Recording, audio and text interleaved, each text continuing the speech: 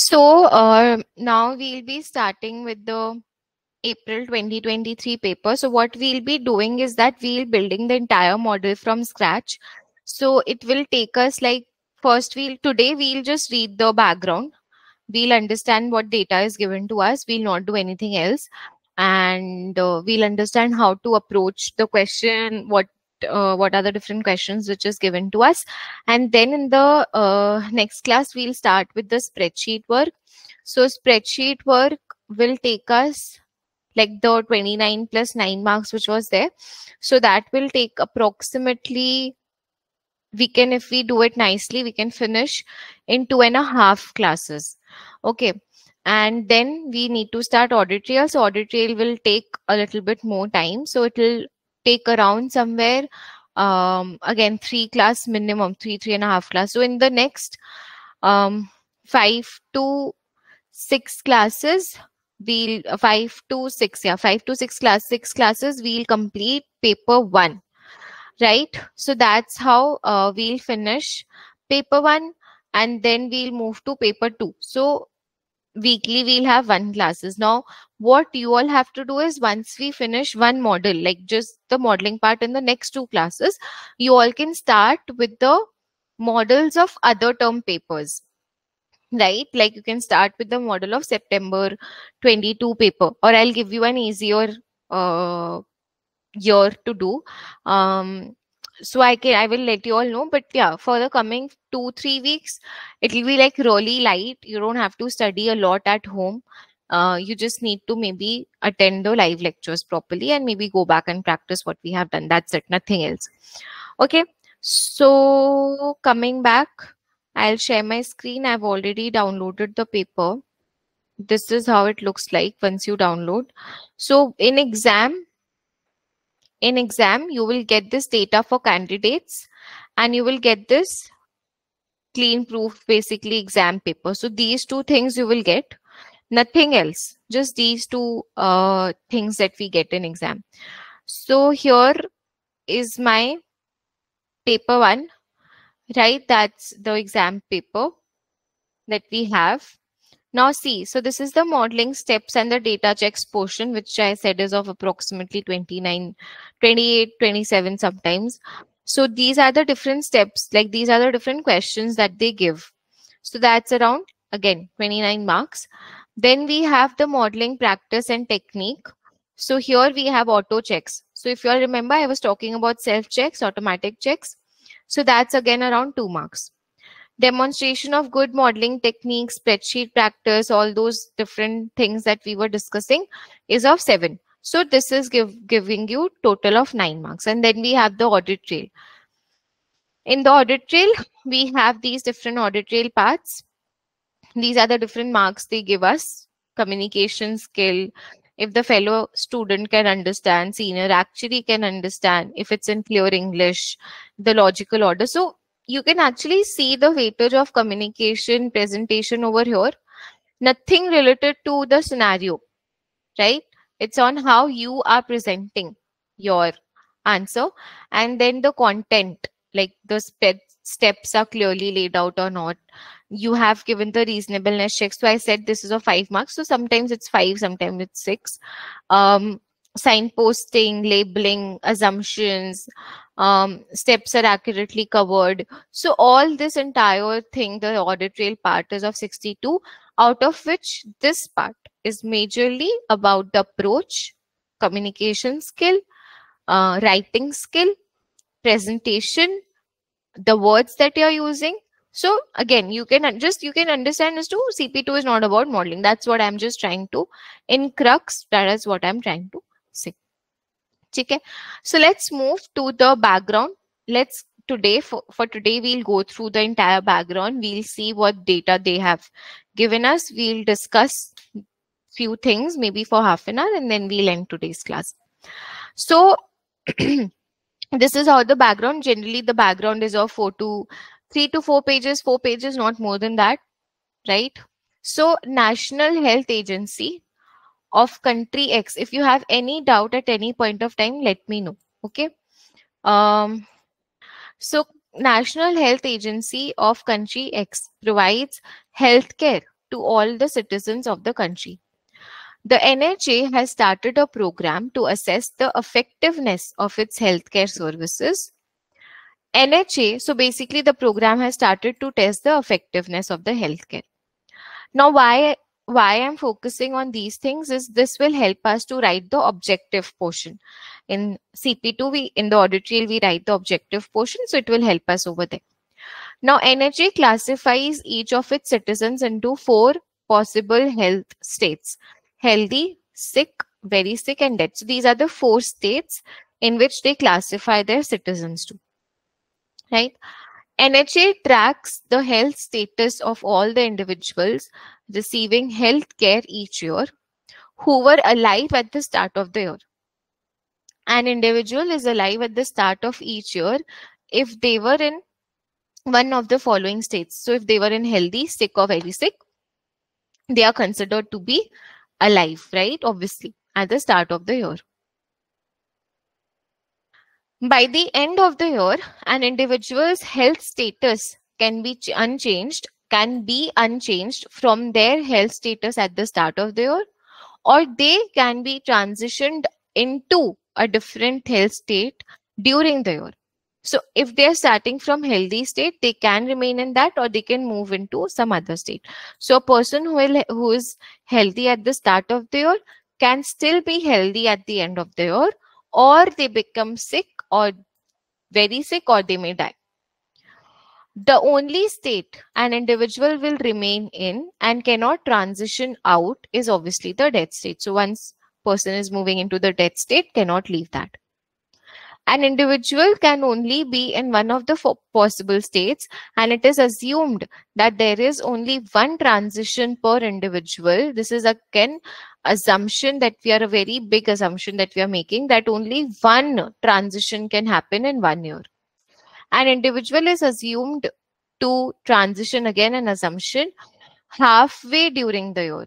So if there is a transition from healthy to sick or whatever, that is happening halfway through the year, so in the middle of the year.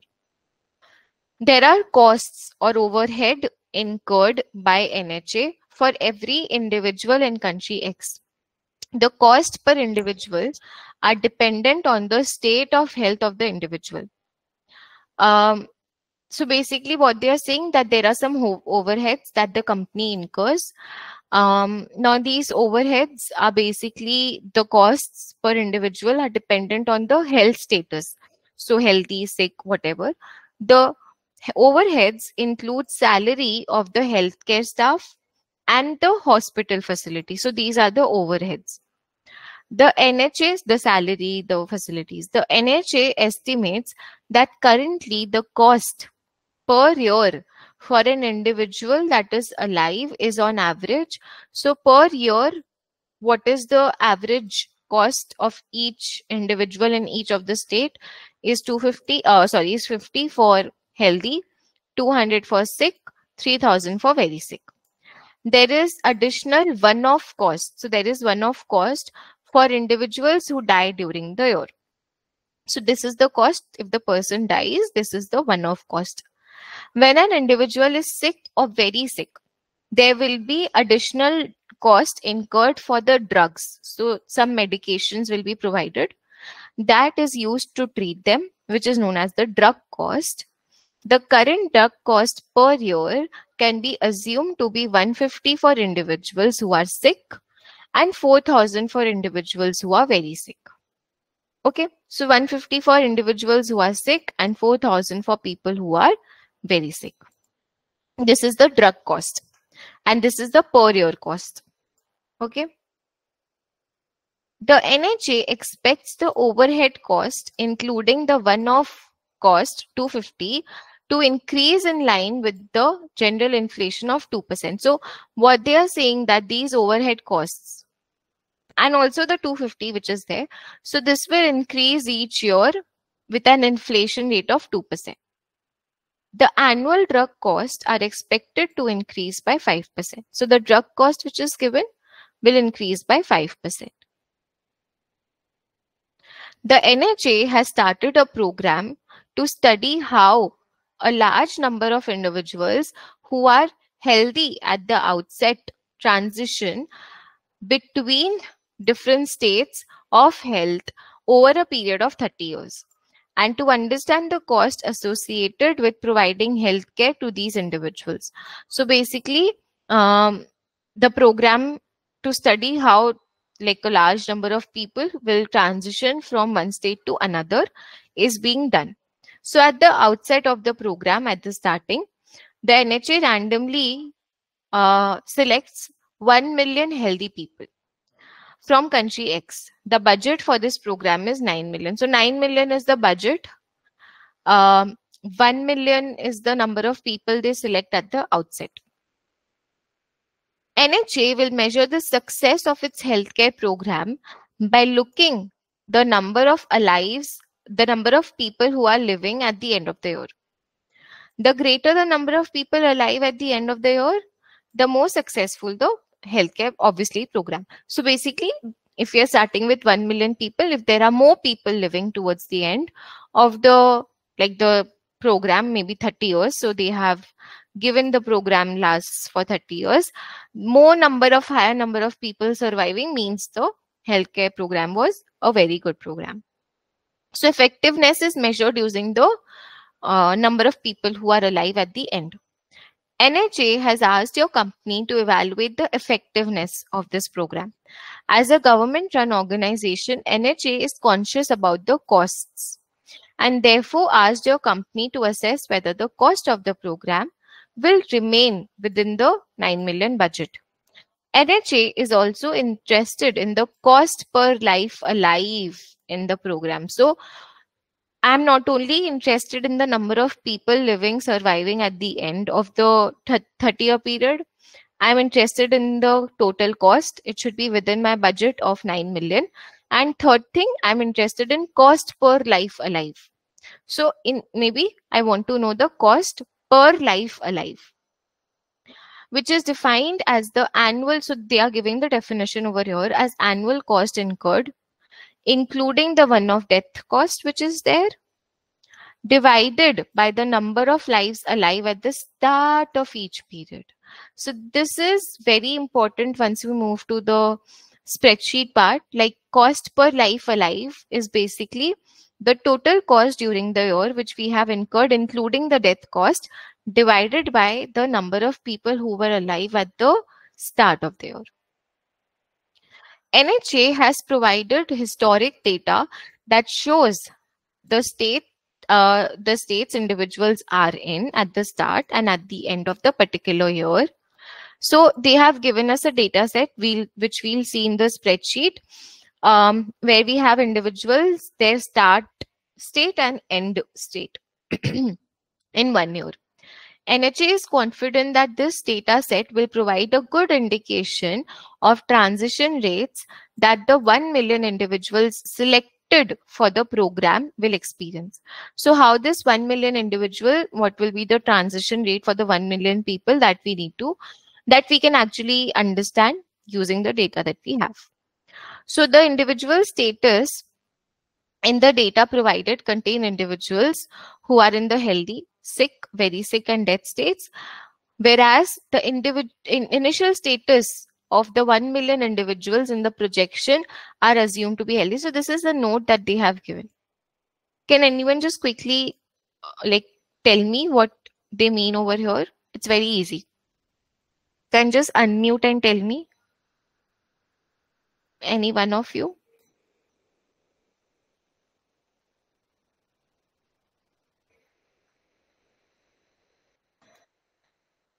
Anyone? Shapia?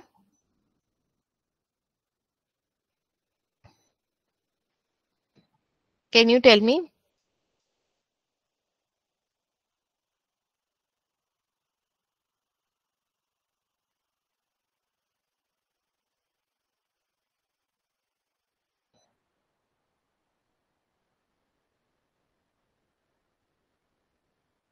No? So we mean that the data set that they have given us, it assumes that the people can be in healthy, sick, very sick, death state. So that is what the data which is given. Whereas in case of 1 million people, the actual data which the NHA is using, they are all assuming that all these 1 million people are in healthy state. So this is the difference between the data that they have given us and the actual data which they'll be working upon, right? So the NHA has stated the discount rate used to calculate the annual cost incurred is assumed to be 4%. So the discounting rate using which we'll discount all the cash flows is 5%, 4%. Your manager would like you to review the data provided by NHA to make sure it is fit for the purpose. Now, this is what we do. We call it as data check and make any amendments or deletions, any changes in the data. Your manager has asked you to then use the cleansed data to determine the transition probability between different states. So they have now asked us to use the clean data to determine the probability. Use the probability of moving between different states. Using these probabilities, your manager has asked you to project the number of lives in each of the 4 states, the real cost per individual alive in the program. For each time periods you are expected to complete, determine the number of individuals who are alive, determine the cost for each state. So for each state, for healthy, for sick, what is the total cost which we are incurring for each year? The total real cost of the program. What do you mean by real cost? Taking into account the inflation. Cost per individual in the real terms. So cost per individual is given to us. What they mean is the total cost incurred during the year divided by the number of lives alive at the start of the year. Given the approximate nature of this exercise, non-integer number of lives will be there. But obviously, like when we use the life table, we see that there are non-integer lives, right? Point, decimal. So that is, again, we can expect that thing in our paper as well. Alternative scenario. So now this was the base scenario. So the first scenario that they give us generally is considered as the base scenario. After that, we move to the alternative scenario, and there are like different scenarios that we take into account. So Pangloss, a pharmaceutical company, has approached the NHA and claims that their new drugs would reduce the number of deaths in the population in the projection period. So what they are saying is that that they have approached the NHA and claims that their new drug. So there is one new pharmaceutical company has approached the government, and they are saying that if you use my drugs, if you use my our medicine, the number of deaths in the population will reduce. NHA has done the initial study and observed that the transition probability for individuals taking the new drugs at each point in time t is as follows. So the new transition rate, obviously the old transition rate is there, but the new transition rates, basically transitioning from one state to another, the probability will change because they are saying that the number of people who are dying will reduce. So probabilities need to change. And what are the new probabilities? This is how the new probability will be calculated. The original probability that we have calculated from above plus t minus 1 into transition improvement, right? So for each it will be different. So now the transition improvement is given to us here. So if I'm moving from healthy to healthy, so that is start of the year, that is end of the year. So what do you mean by this table? You are moving from healthy to healthy, healthy to sick, healthy to very sick, and so on. These are the different transitional improvements which is given to us. Now NHA would like your company to verify whether this claim made by this new pharmaceutical company using the transition probabilities above in your projection. Now they want you to do the same thing, like calculate the cost and everything, but with new probabilities which is given to us by the new pharmaceutical company. The average cost of the new drug, so obviously the drug changes, right, will be 250 for 6 states, 6,000 for the very sick state. Again, the inflation will be 5% like it was earlier, and the overheads remain unchanged and will then grow at an inflation of 2%. So inflation rates are not changing. If you all remember, it was 5%, 2%. and overheads is also remaining same. The only thing which is changing is the drug cost. While the new drugs are likely to save lives, which is obviously, but we are very careful about the cost. They would like to make a counter offer to Pangloss. NHA believes that if they propose to set the drug for the very sick people to be 20 times the price of the sick people. So what I want is, if the cost for sick people is X, the cost for very sick people will not be more than 20x. It will not be more than 20x. That is what we are saying. Sick X, very sick, 20x, that's it. Okay. Pangloss is likely to accept the counter offer. So the Pangloss, the new pharmaceutical company, is likely to accept, okay, I'm accepting this offer, but tell me what should be the cost. That we'll find out actually. So your manager would like you to verify the Pangloss's claim that the number of deaths will reduce using the new transition probabilities that we have, and recalculating the cost of the drug, right? The new drug cost which they have given us 20 times, so that we'll need to calculate. Make a copy of the projection using Pangloss's transition probabilities and determine the prices of the new drugs to result in the same overall cost as the first scenario. So what they are saying over here, that keep the total cost same as that of the base scenario, right? By changing the new drug cost, which is this one. So if you just visualize, there are three different situations. One is the base scenario, the above part. Second is the scenario where the Pangloss is giving us a new transition probability, wherein the number of the transitions will change, wherein the transition improvements is given to us, and they have the new drug cost. So what will be the cost? We need to find out the overall total cost. And the third one is where the overall cost needs to be same as that of the base scenario by changing the drug cost. Okay. To assist with presenting the results of your analysis, your manager has asked you to produce a chart. So they have given us a chart to illustrate the number of individuals who are alive under the base scenario and the alternative scenario. Produce a chart to illustrate the real cost per individual alive under each of the three scenarios. So these are the two charts that we'll be making very easy. We'll come to that. And then unfortunately, your manager just called to inform that they are suffering from food poisoning, will be out of action. They would like you to complete the analysis required and document the audit trail. This is an additional guidance which is given. So basically, we have 4 different states. From healthy to moving to healthy state, we can move to sick, we can move to illness, we can move to death state. Same from illness, you can go anywhere. But if you see in the death state, what is the change? In the death state, we cannot go back to any of these states. Understood? Any doubt till here? Right? Now the data, if you see that they have given us,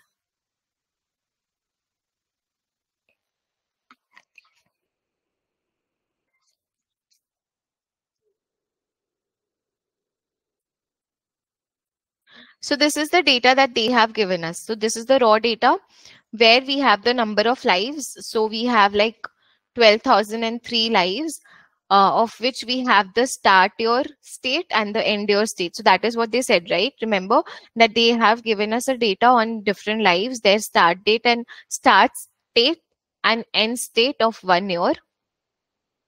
And this is the raw, this is another data wherein they give us a transition improvement. So this is again, which is given in the spreadsheet. They have just, in the scenario, they have just put it here in the table. Okay. So we'll see in the next class, the first thing that they said was to put in some data checks and make some data changes. So that is what we'll be doing first. And then we'll be moving to the modeling part, where we'll be calculating for the base scenario. We'll be calculating the total cost, cost per life alive, the number of lives who are there, transition probabilities and all that. Moving to the Pang loss one, and moving to the lastly new drug cost, and making the chart. So that's the entire step that we need to follow. Firstly, obviously, we'll be verifying the data, understanding whether the data is correct or not, and making any relevant corrections. Right? I hope it's clear. Any doubt till here? Any doubt? What you all have to do is just quickly again read this particular background that you all have. And then maybe in the next class, we can start with the spreadsheet part. Yes. Manan, saying something?